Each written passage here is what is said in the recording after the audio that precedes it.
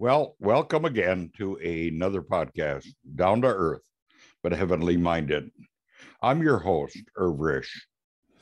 And as we move forward, we're going to be going through the entire New Testament. And with that, we're going to do a commentary afterwards. And with that said, let us just move on to our next section. And thank you for joining me.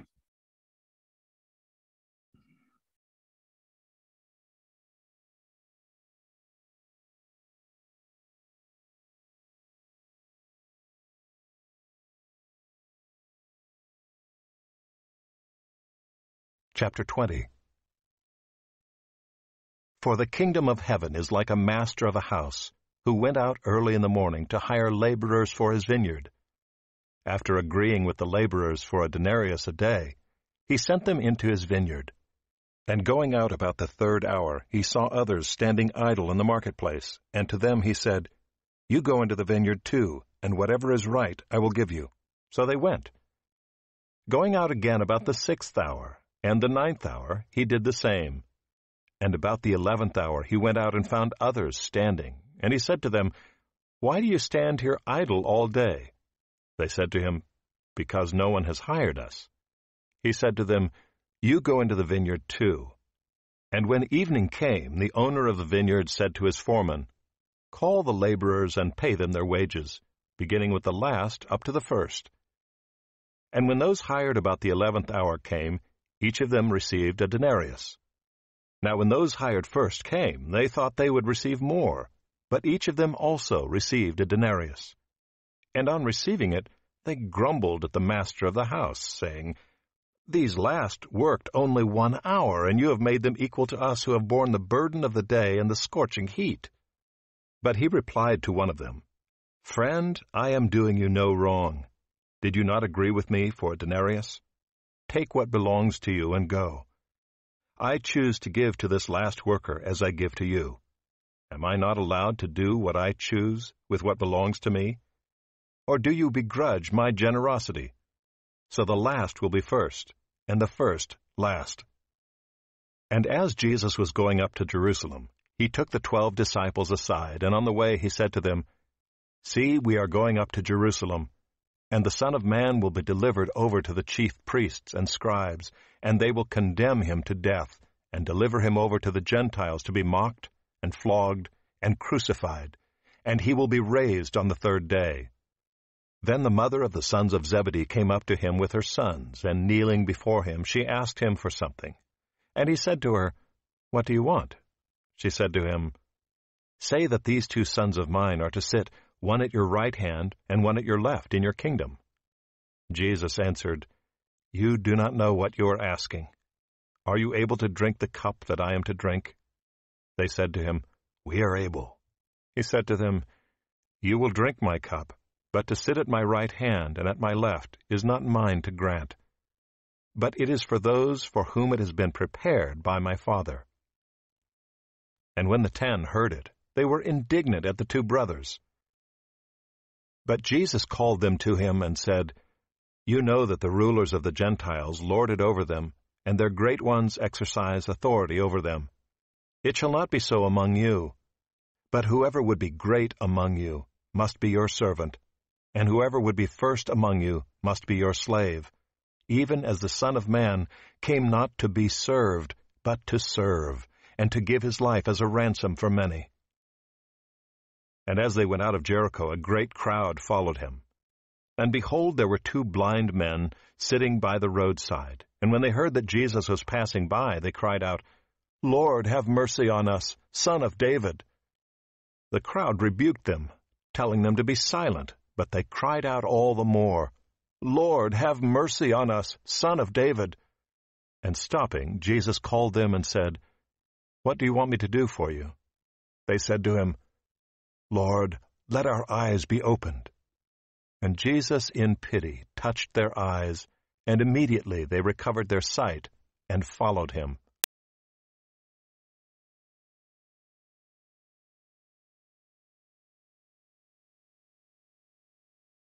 Matthew chapter 20. Concerning rewards for labor in the vineyard, 20:1-16. 20:1, 2 This parable, a continuation of the discourse on rewards at the end of chapter 19, illustrates the truth that while all true disciples will be rewarded, the order of rewards will be determined by the spirit in which the disciple served. The parable describes a landowner who went out early in the morning to hire laborers to work in his vineyard. These men contracted to work for a denarius a day, a reasonable wage at that time. Let us say they began to work at 6 a.m. 20:3, for at 9 a.m. the farmer found some other unemployed laborers in the marketplace. In this case, there was no labor management agreement. They went to work with only his word that he would give them whatever was right.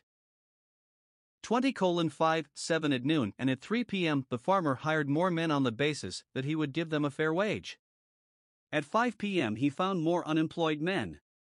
They were not lazy, they wanted work but hadn't been able to find it. So he sent them into the vineyard without any discussion of pay. It is important to notice that the first men were hired as a result of a bargaining agreement, all the others left the matter of pay to the landowner. 20:8 At the end of the day, the farmer instructed his paymaster to pay the men, beginning with the last hired and working back to the first. In this way the earliest men hired saw what the others received.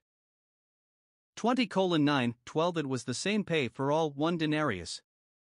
The 6 a.m. men thought they would receive more, but note they too got 1 denarius. They were bitterly resentful, after all, they had worked longer and through the heat of the day.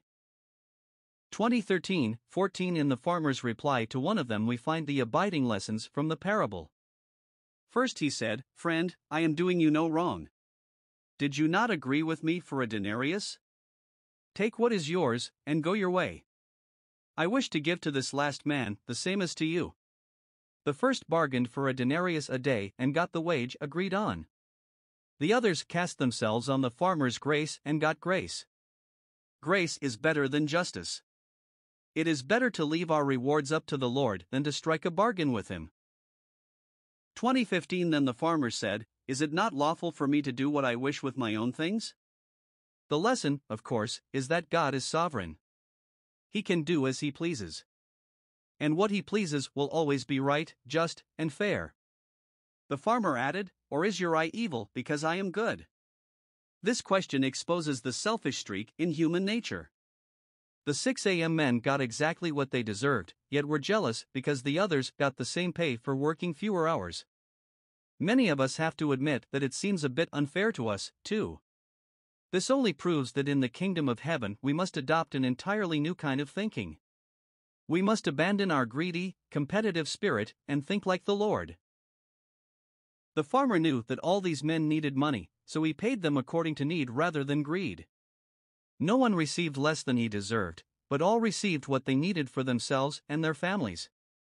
The lesson, according to James Stewart, is that the person who thinks to bargain about final reward will always be wrong, and God's loving kindness will always have the last unchallengeable word. The more we study the parable in this light, the more we realize that it is not only fair but eminently beautiful. Those who were hired at 6 a.m. should have counted it an added recompense to serve such a wonderful master all day. 2016 Jesus closed the parable with the words, "So the last will be first, and the first last," see 19:30. There will be surprises in the matter of rewards. Some who thought they would be first will be last because their service was inspired by pride and selfish ambition. Others who served out of love and gratitude will be highly honored. Deeds of merit as we thought them, He will show us were but sin. Little acts we had forgotten, He will show us were for Him. Anon. J. Concerning His death and resurrection, 20:17-19. It is apparent that the Lord was leaving Perea for the trip to Jerusalem via Jericho, see verse 29. Once again He took the 12 disciples aside to explain what would happen after they reached the holy city. He would be betrayed to the chief priests and to the scribes, an obvious reference to the perfidy of Judas. He would be condemned to death by the leaders of Jewry. Lacking authority to inflict capital punishment, they would turn Him over to the Gentiles, the Romans. He would be mocked, scourged, and crucified. But death would not keep its prey, he would rise again on the third day. K. Concerning position in the kingdom, 20:20-28. It is a sad commentary on human nature that, immediately after the third prediction of his passion, his followers were thinking more of their own glory than of his sufferings. Christ's first prediction of suffering gave rise to Peter's demur, 16:22. The second was soon followed by the disciples' questions, who is the greatest? So here, we find the third capped with the ambitious request of James and John. They persistently closed their eyes to warnings of trouble, and opened them only to the promise of glory, so getting a wrong, materialistic view of the kingdom. Daily Notes of the Scripture Union. 20:21. The mother of James and John came to the Lord asking that her boys might sit on either side of him in his kingdom. It is to her credit that she wanted her sons near Jesus, and that she had not despaired of his coming reign. But she did not understand the principles upon which honors would be bestowed in the kingdom. Mark says that the sons made the request themselves, Mark 10:35. Perhaps they did it at her direction, or perhaps the three of them approached the Lord together. No contradiction is involved. 20:22. Jesus answered frankly that they did not understand what they were asking.